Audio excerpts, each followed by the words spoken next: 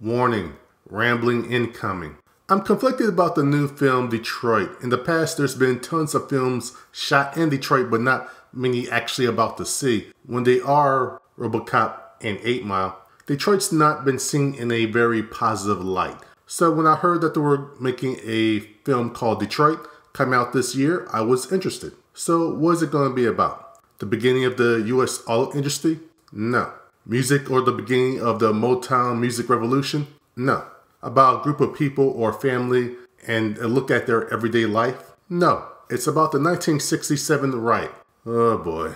Because of course that's what's going to be about. New York and LA has had tons of films about them, so when there's a film about that city that doesn't look favorably on them, it's okay because there's a lot that do. Detroit's not so lucky. If you were to play a word association game and ask someone not from Detroit about the first thing that comes to their mind when you say Detroit, what do you think is going to pop up? Blight, crime, murder capital of the world, even though it's not and hasn't been for years. Bankrupt.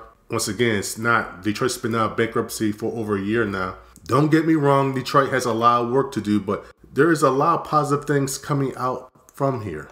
I probably wouldn't have had a problem with this film being made if there were other films about the city already created. That said, this film did get me thinking. The point of the film is to show the right, yes, but also what incited it. Depending on who you ask in the city when it started or who caused it can vary. One thing I hope this film does show is how the police view the citizens of the city and how the city views the police. Because before the incident, both sides were on very shaky ground, and since then, everyone's opinion of the opposing side has only gotten worse. There should be a compromise, but unfortunately, as recent national news events have showed, the police, even if they're in the wrong and they're proved that they've done something illegal, nothing's going to happen to them. The public is told to respect the police's authority, but on the whole, the police doesn't seem to have the same mutual respect for the public it's supposed to serve.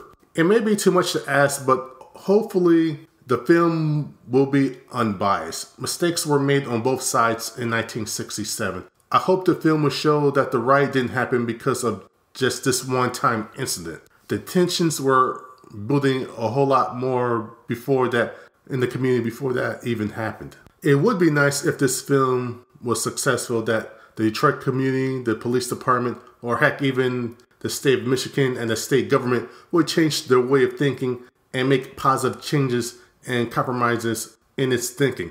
I guess that might be asking too much. On a side note, the world premiere wasn't held in New York or LA, but at the Fox Theater in downtown Detroit. So that's cool. Also, while the film opens nationwide next week, it actually opens in limited release in Detroit starting this Thursday. I think I'm going to see it.